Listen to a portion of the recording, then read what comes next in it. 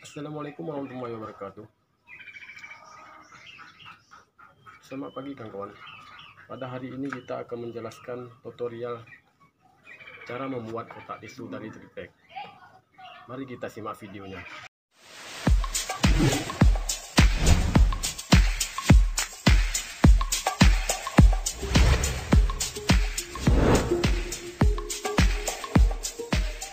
Pertama kita akan membagikan potongan yang bagian kiri 2 dan depan belakang 2.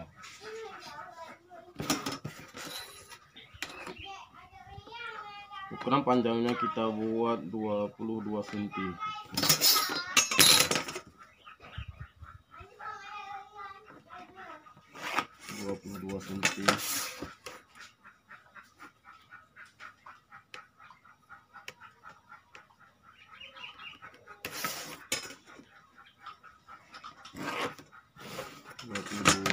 Untuk belakangnya, belakang dan depan 11 cm. 11.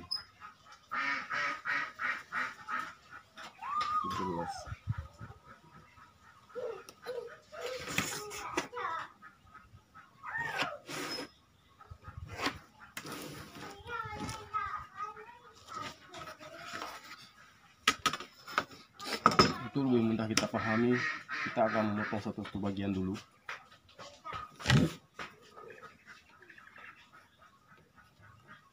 Untuk tingginya kita buat 10 cm.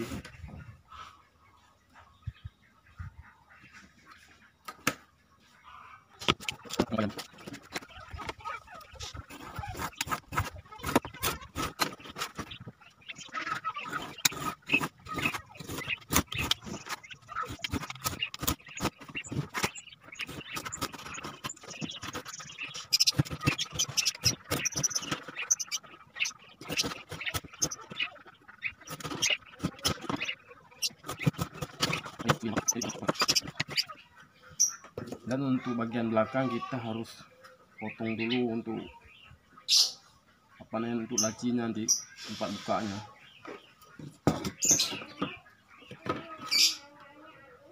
Kita buat 2 cm aja.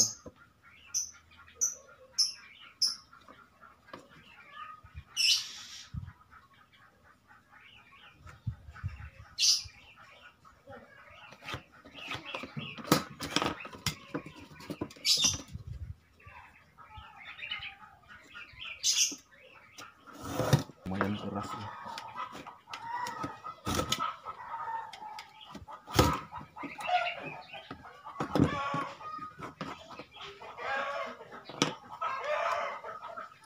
Dan ini buang, kita pakai lagi nih.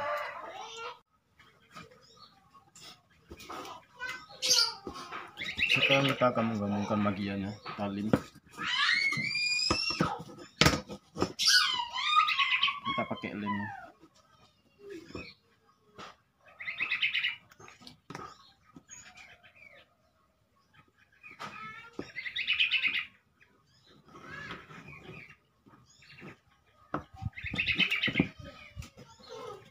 Kita kasih siku dulu, bentar.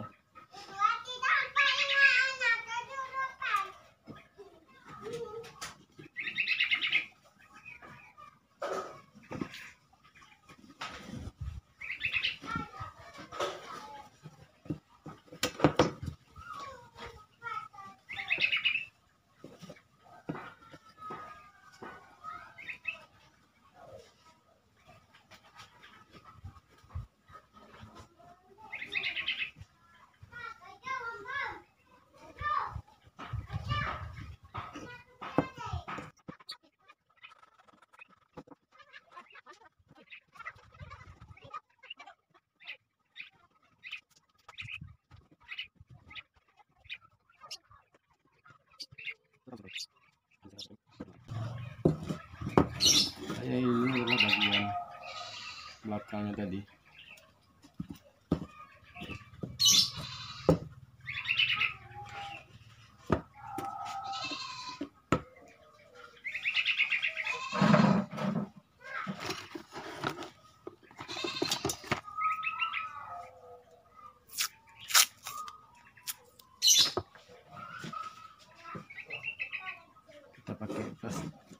banan ini nggak jatuh.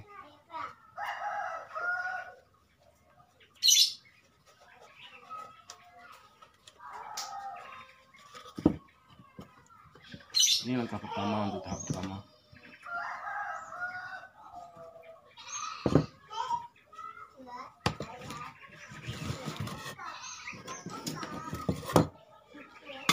Sekarang kita akan membuat bagian bawahnya. Bagian bawah adanya di kakinya.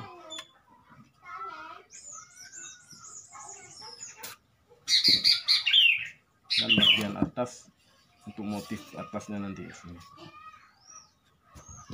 Kita udah buat nih pakai mau seperti ini di kartu. Nanti ini bagian kakinya kita buat. Dan ini untuk bagian motifnya nanti seperti ini.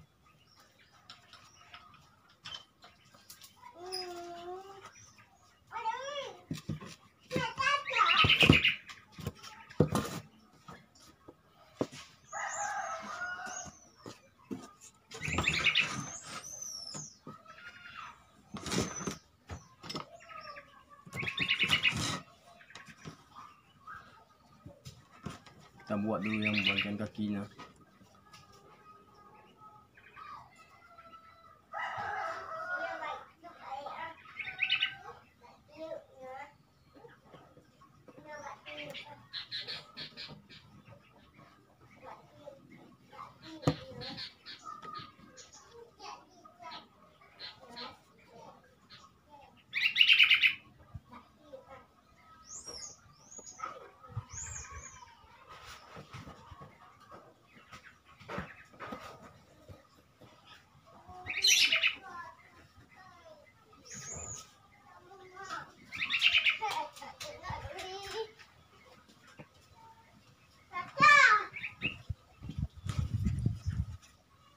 Dan nanti seperti inilah kawan-kawan, kita potong nanti.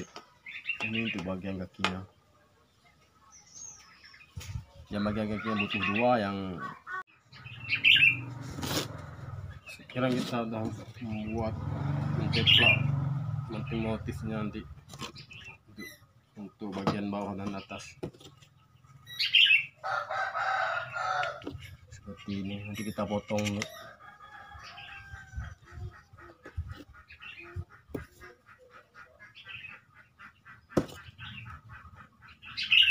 Nanti kita potong dulu, kita lihat cara potongnya nanti.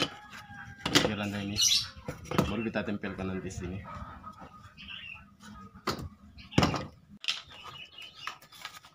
Ini cara memotong ukiran bawah dan ukiran atas yang kita bahas tadi itu. Kita menggunakan gergaji ini.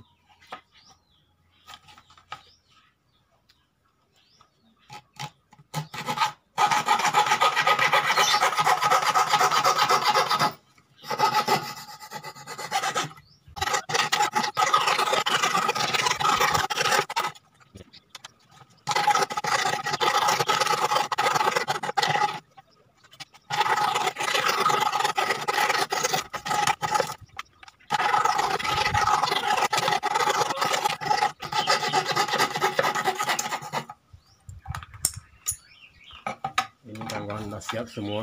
Sekarang kita pasang pada kotak tisunya. Kita pakai jepitan ini biar mudah, nggak capek kita pegang gitu. Ini yang bagian bawah, udah tutupnya tadi bagian bawah.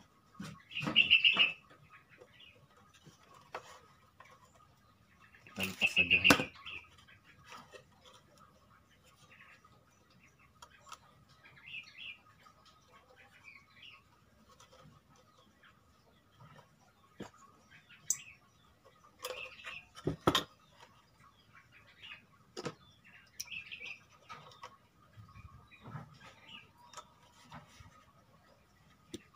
Langsung kita kasih link ke ini.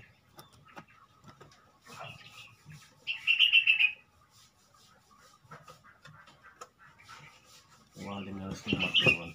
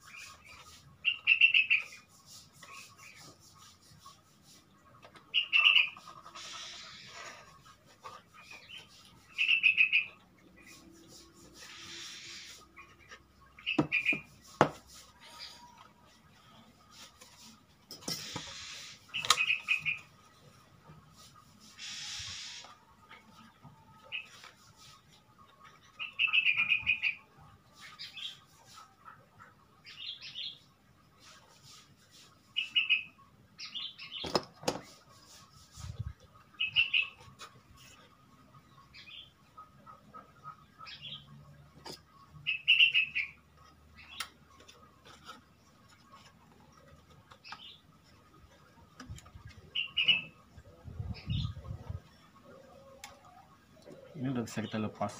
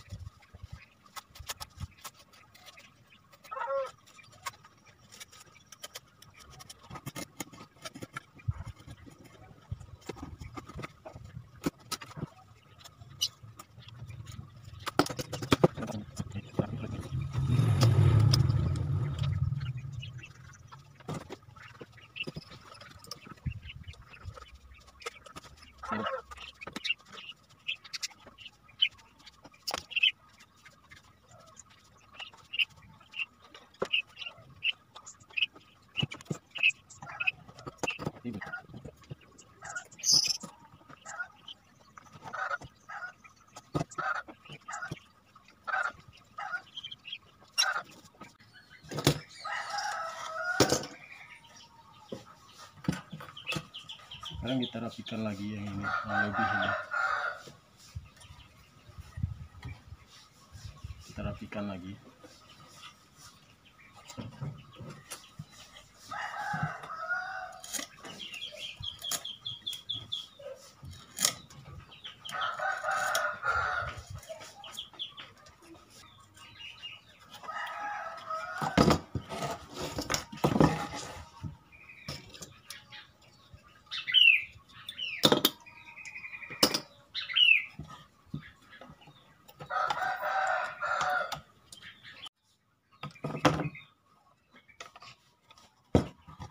Nah, sekarang bagian ukirannya ini udah siap, kita tinggal bikin tutupnya ini, tutup bawah dan tutup atas.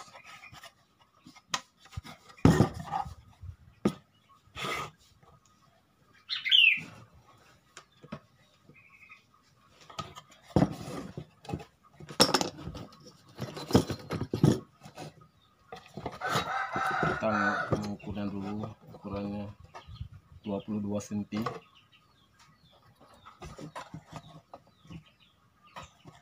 12 cm.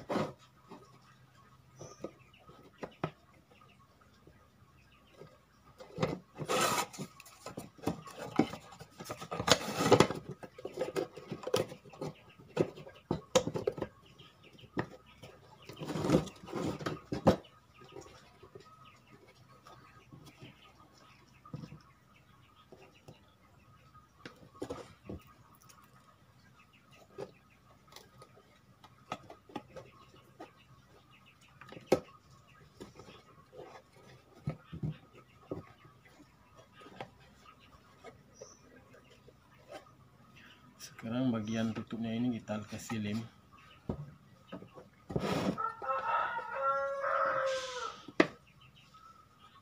Kita rapikan dulu.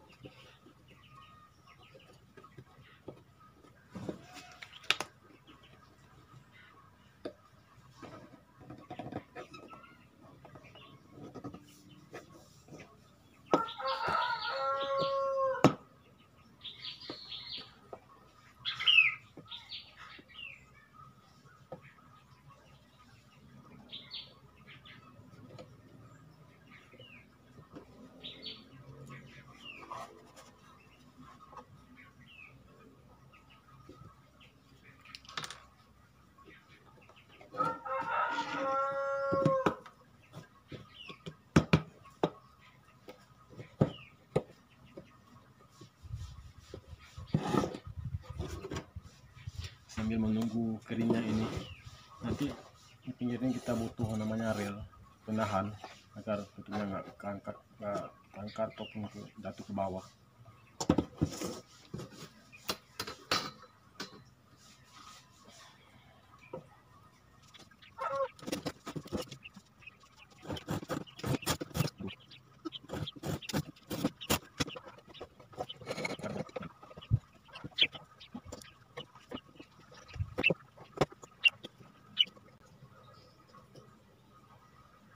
Ini untuk mudah kita lem. Tadi yang satu lagi.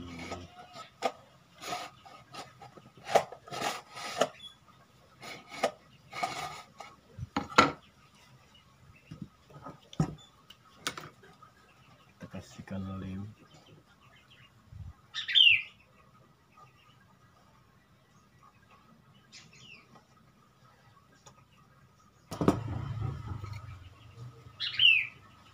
Kalau bagian ini pastikan lemnya harus banyak biar tahan untuk bagian tutup ini. Udah bisa kita lepas.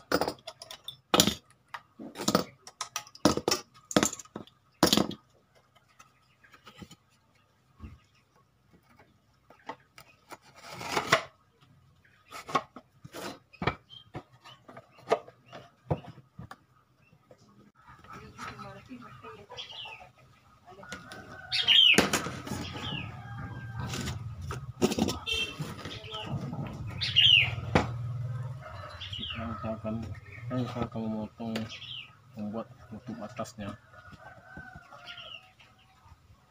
Bagian tutup atas 23 cm 12 tuh.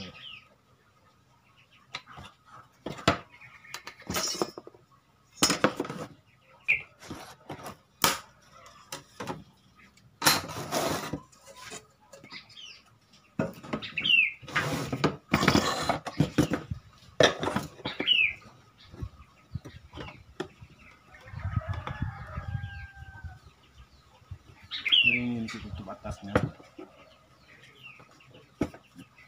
Nanti kita kasih lubang di sini.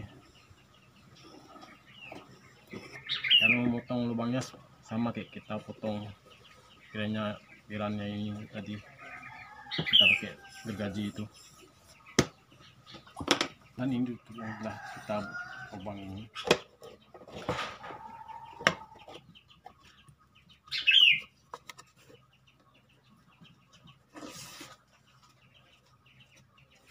Sekarang kita ke sini, kita lemnya melalui lewat dalam.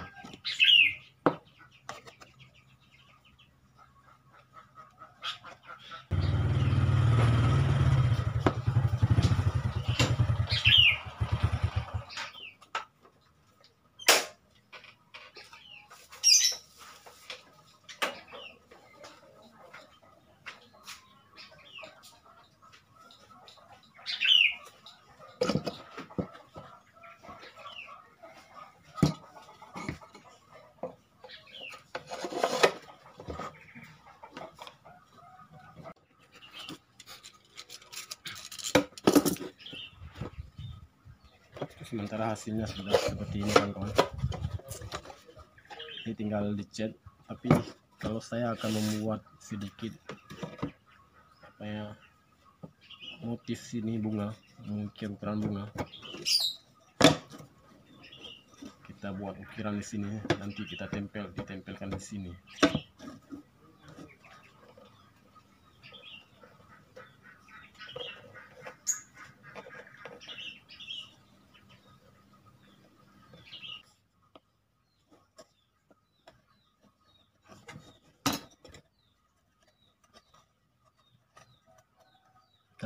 Ukirannya kita udah buat, nanti kita potong. Nah, kita potong ukirannya, kita tempelkan di sini biar kelihatannya lebih bagus, lebih cantik. Ini ukiran yang telah kita potong tadi. Sekarang kita tempel di sini pakai lem saja. Kita lem aja seperti ini.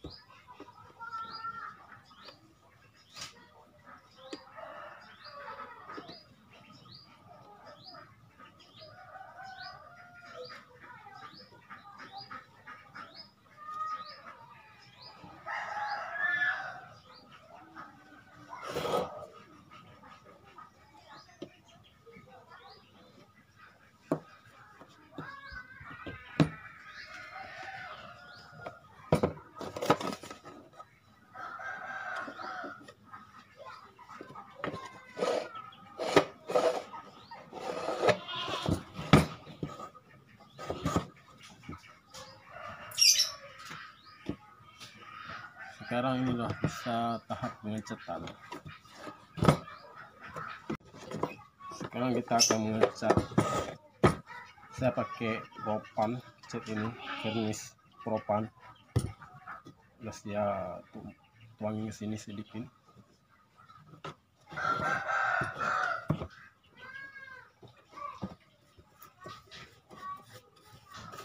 Sekarang kita akan mengecat sampai merata. Pengecatan ini kita butuh sampai 2-3 kali tahap pengecatan biar hasilnya mengkilat.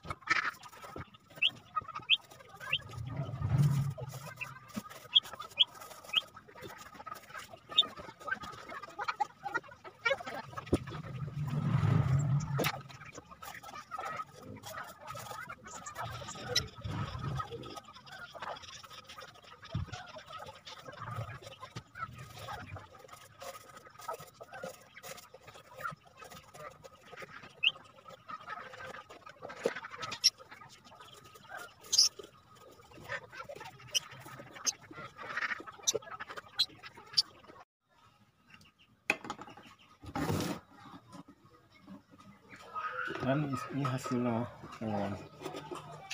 Selamat mencoba. Sangat mudah cara bikinnya. Nanti tisunya kita masukkan dari bawah seperti ini.